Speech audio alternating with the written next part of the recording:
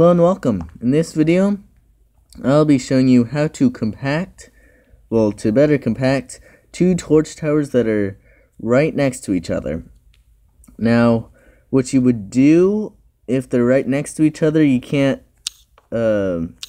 just place redstone because it would work with one of them, but then if you try and do the second one, it would just do that. So what you'd have to do repeaters there, or repeaters on the side here, and that's just very big, and it didn't work for what I was making. So I found an easier way. You can just place a piston of any type right on a block anywhere on the torch tower, and just place a redstone torch on top. Now, if you didn't realize this, in the Pocket Edition of Minecraft, you can place torches on the sides or on top of pistons, and but you can't really do this with repeaters, because if you try and, not like putting them on top, but like if you try and do that, and if I just power it, you'll see that the torches actually turn off, but the repeater doesn't turn on.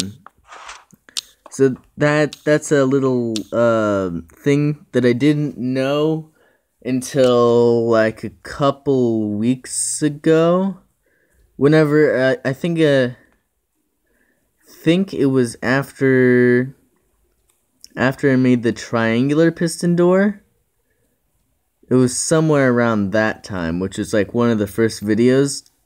And after that, I was trying to work out something, and I found out you could place torches onto pistons, and then that makes the two torch towers work in unison, and you don't have to have that thing. It's much more compact, and they work at the same time. There's no one tick delay with the piston being pushed out. It's just immediate,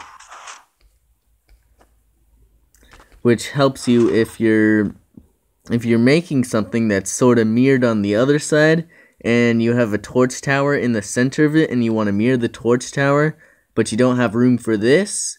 You can just do this, which I was trying to solve how to put the two torch towers together, and I realized I could just use a piston.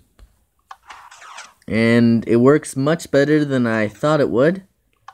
And yeah, that's pretty much it. Bye.